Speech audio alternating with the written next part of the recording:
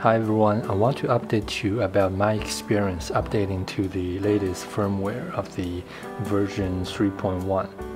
It was released a couple of days ago, however, I didn't get the update until yesterday. So I believe the updates are distributed in batches, and even if it's available for my device, it failed multiple times, so I retried multiple times until it's finished. And I heard there are multiple bugs in the updates, and this morning I found some patches, some new updates to the firmware. So let's have a look at the update history here. But it's all in Chinese. I don't know if I change the server to the US, it will be displaying in English. Let's try that. Update history.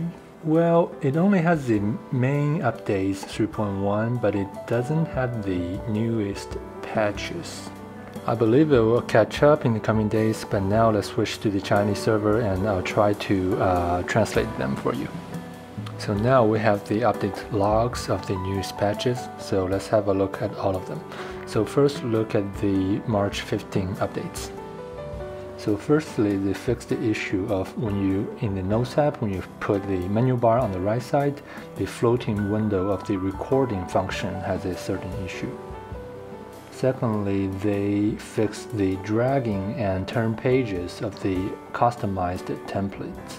Thirdly, when you're in a document, when you're using the fountain pen and switch to eraser, the pen will turn to brush, so they fixed this bug.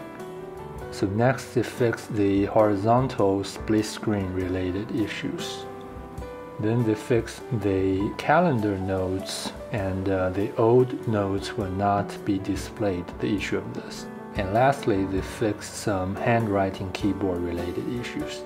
So in this March 18th updates, it fixed when you insert text in the Notes app, the canvas will automatically shrink. So the second issue they fix is when you sync notes from different sizes and the pages will not be properly displayed. So they also added the option of original size of the template. So to solve the issue that when you change the size of the templates, the strokes notes will mismatch with the templates.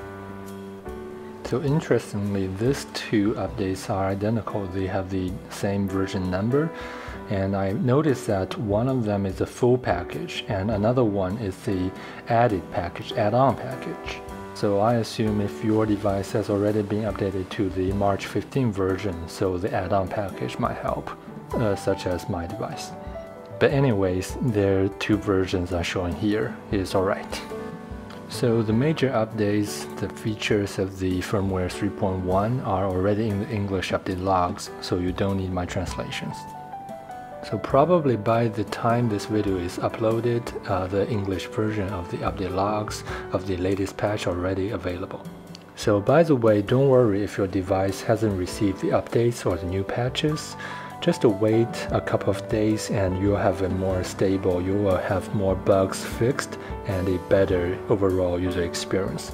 I hope this video helps and I'll see you next time. Bye bye.